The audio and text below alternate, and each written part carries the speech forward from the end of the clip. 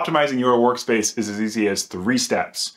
Sweep, sort, and standardize. So let's start with sweeping. This really just gets down to literally cleaning your space. The easiest way to do this is when you leave a space. So you want to leave the space in the way you want to come back to it at a future time. This is especially true if you're at work, so you want to keep your workspace nice and tidy and clean because your workspace represents you when you're not around.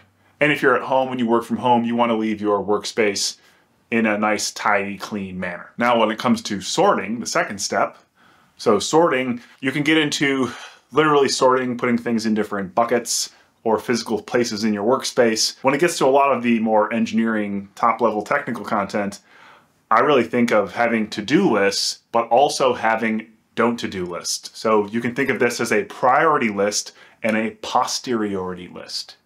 So we're talking about things you are not doing and capturing the reasons why you're not doing them. The breadth of my responsibilities in the office is quite huge, and I don't have infinite number of hours in the day. So I need to prioritize what I'm going to be spending my time on.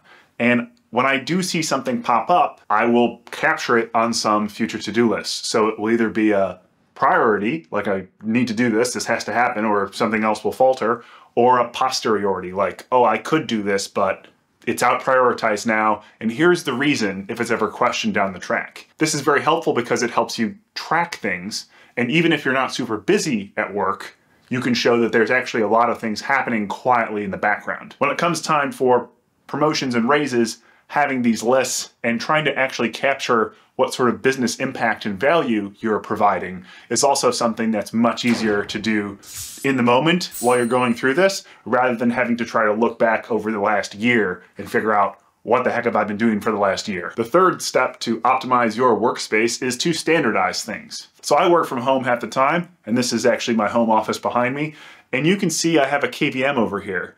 And this KVM keyboard and mouse is exactly the same one that I have in the office. So I have the same laptop dock, same KVM, same keyboard and mouse. I've standardized this, so when I'm in the office or when I'm at home, I have this work laptop and it's the same exact setup in both spots. So it's completely standard. This is a very simple example of what I'm trying to get across here. You need to try to standardize things as best you can. So I split my time in the office and at home, and having a consistent setup to where it is functionally indistinguishable.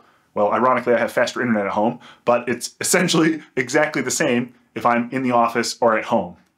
And this really helps me because I don't have to have any cognitive load to think about, oh, was this a different mouse? Ooh, we got to push a different button to switch input, what's going on here? There's none of that. This is a very simple thing you can do to take some of that cognitive load and put it towards something that'll move the needle for you in your organization. What do you think? Do you have any tips or tricks you could share down below? Because I really found that this work from home setup and standardizing things has been much more impactful than I expected. So there you have it. We just went over 3 easy ways that you can optimize your workflow and work setup. I trust you've been paying attention to this video thus far. I want to help you pay even better attention to your emotional and social intelligence by clicking the link below this video and scheduling a free call with me. On the call, we'll come up with a personalized plan for you to start getting bigger raises, faster promotions, and stronger relationships with everyone around you. Don't delay. Click that link below and schedule a call with me today.